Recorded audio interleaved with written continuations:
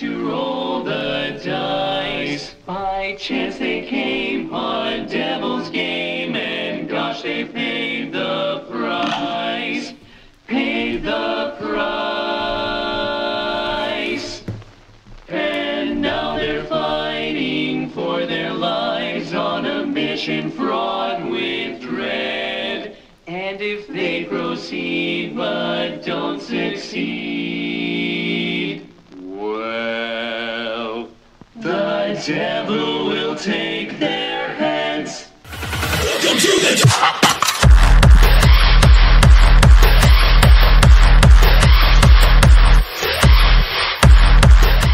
Hiya Borkers, it's me, JD, and welcome back to the channel. Today, we are playing Cuphead, finally. Basically, you are seeing it up front in person. It's based off of 1930s cartoons. And, well, from what I hear, it's hard as nails. How hard? We'll see the story and we'll go on. From what I understand, this is all about the story of how, well, two individuals have a deal with the devil. But other chaos.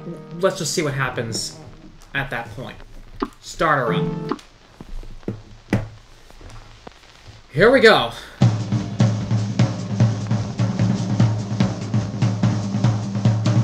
Once upon a time, in a magical place called Inkwell Isle, there were two brothers named Cuphead and Mugman. They lived without a care under the watchful eye of the wise Elder Kettle.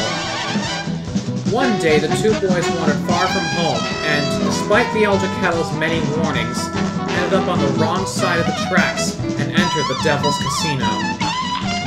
Inside, Cuphead and Mugman soon found themselves on a winning streak at the craps table. "Hot dog!" exclaimed King Dice, the casino's sleazy manager. "These fellas can't lose." "Nice run, boys!" laughed the newcomer. The brothers gasped. It was the casino's owner, the devil himself. "Now how about we raise the stakes?" he suggested with a toothy grin. "With one more roll, and all the loot in my casino is yours," the devil boomed. "But if you lose... Win one more roll, and all loot in my casino is yours," the devil boomed. "But if you lose, I'll have your souls. Deal?" Cuphead, blinded by easy riches, nodded and grabbed the dice for a throw. "Good gosh, Cuphead, no!" cried Mugman, for he understood the danger. But it was too late. "Snake eyes!" laughed the devil while slamming the floor. "You lose!" The brothers trembled in fear as he loomed over them. "Now, about those souls!" The brothers pleaded for their very lives. "There must be another way to repay you," Mugman stammered. "Yes, please, mister," Cuphead added. Perhaps there is," the devil snickered, pulling out a parchment. "I have here a list of my runaway debtors. Collect their souls for me, and I just might pardon you two mugs." "Now get going," the devil roared, picking the boys out most rudely. "You have till midnight tomorrow to collect every one of those souls. Otherwise, I'll be the one collecting yours." Cuphead and Mugman were terribly frightened and ran away as fast as they could. "Come on, Mug," panted Cuphead. "We have to find the Elder Kettle. He'll know what to do." To be honest, though, this is meant to be a multiplayer game, so...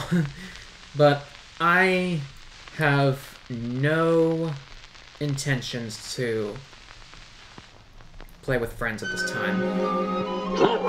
What a fine pickle you boys have gotten yourselves into. I know you don't want to be pawns of the devil, but if you refuse, I can't bear to imagine your fates. You must play along for now. Collect those contracts. And you'd best be ready for some nasty business. Your debtor friends won't be very friendly once you confront them. In fact, I expect they'll transform into terrible beasts. Take this potion so they won't hang you out to dry. It will give you the most remarkable magical abilities.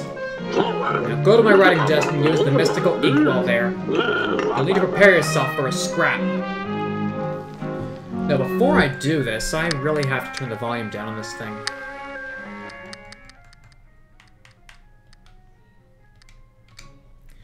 Alright, let's jump right into the tutorial. Alright, I think I got this down pat. Let's just get right into it.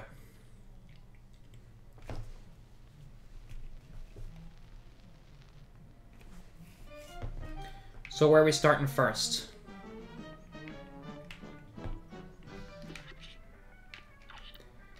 What do we got so far? We got Shot A, which is the pea shooter. Standard issue weapon, long range with average damage. What do we got for the list? Alright, so we got a couple of worlds to go. We'll start things off over here. Hey, fellas. Looks like you're in for it now, eh? Well, I used to be the same way. Always getting into trouble. Running, jumping, shooting. But now I prefer just strolling around and going to the pictures. But hey, let me give you a hand. Take this. 3 gold coins! Yay! Hey guys, good to see you again. Hope those coins helped out a bit. Maybe check with other folks around here. They might help you too. The ones not trying to kill you, I mean. Like over here in the shop. Pork Rinds Emporium. Here we go. He said welcome. So what we got? Great coverage with average damage. Aim backward for maximum range. You will not take damage during a dash, a great defense maneuver. Short range with great damage if you can keep close to your target. Adds an additional hit point but lightly weakens your attack power. Oh, wow. Or long range with below average damage, no aiming required. Done.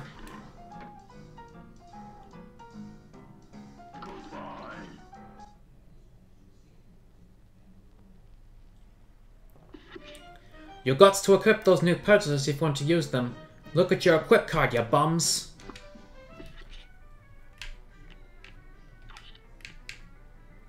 So let's do this. Haha. So now I have 2 things equipped.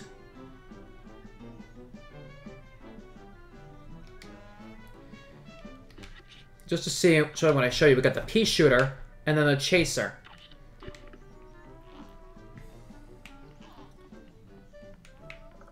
So what is it now? We got this guy to deal with. Forest Follies. We'll come back to that one. Hang on. Let's see if... Alright, so I got it. I'm just gonna jump right into Forest Follies. Oh, wait, is there anything over here that we can go through? Oh, we snuck behind. I hate to tell you this, but if you don't know about this, then you're gonna be in for a real treat once you do. Anyway, on to Forest Follies. Run and gun. Now go. So basically, this whole idea is just run it and shoot the enemies as they spawn. Supposedly. Whoa, jeez.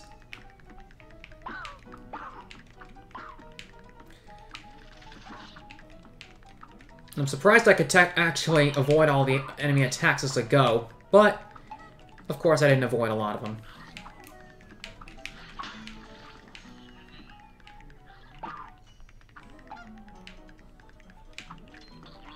Oh, jeez. No, God.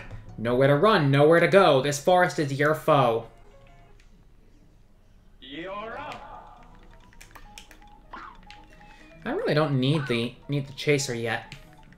Well, only when I'm on like a boss battle or something, then I'd be able to do it.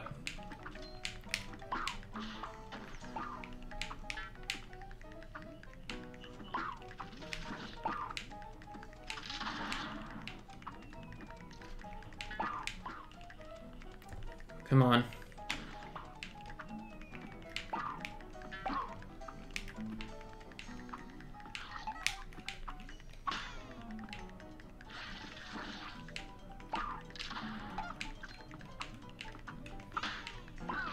Hey, I'm getting better with the parries, though.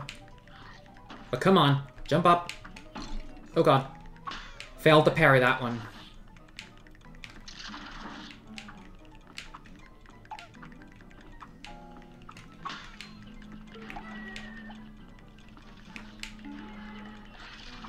Now get up here. Yeah. Come on. Come on. You're kidding me right now. And I dead. This one's honestly much better. If it were me, I would say this is much better with friends. But me being alone and having no friends just means, yeah, this is going to be a terrible time for me. Oh, God. Yeah, very horrible time. Wow! Walked right into that one. I walked right into that one. Oh my god. Do I have to hold it to jump higher? Wow, I can't hold it to jump higher? How sad.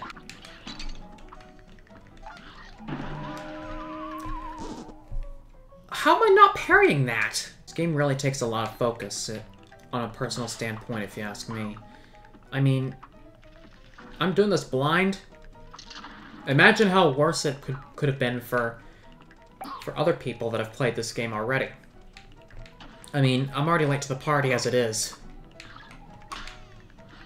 I'm aware of that.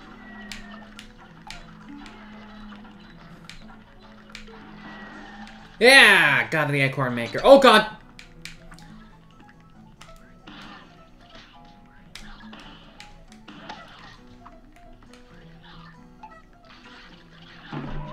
What? Oh. Those blue things. Duh. Ah, good God. This is gonna take a while, isn't it? Again. The key to parrying that is to just time it well. Having to hold A down does not give you a parry, at least from observer's perspective, at least from this perspective. How am I supposed to time that jump? Again! Those fucking acorns. Wow. Here goes. Again with these stupid blue things. What in the hell?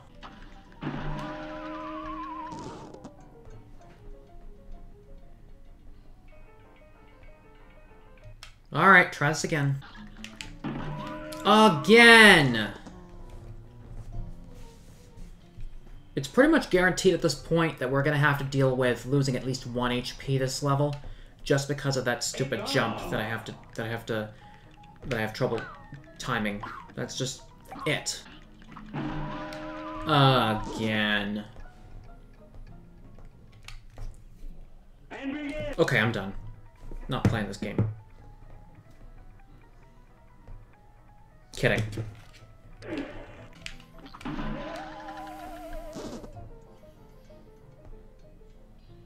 Alright, you can see how much of the struggles I'm getting on this game, and yeah, not easy.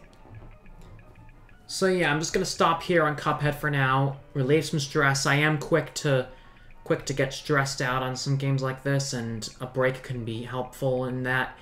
And hopefully, when I get back onto it next time we see each other, I'll have a better mood on it, and hopefully, maybe, either a friend or someone or something else that can help me out.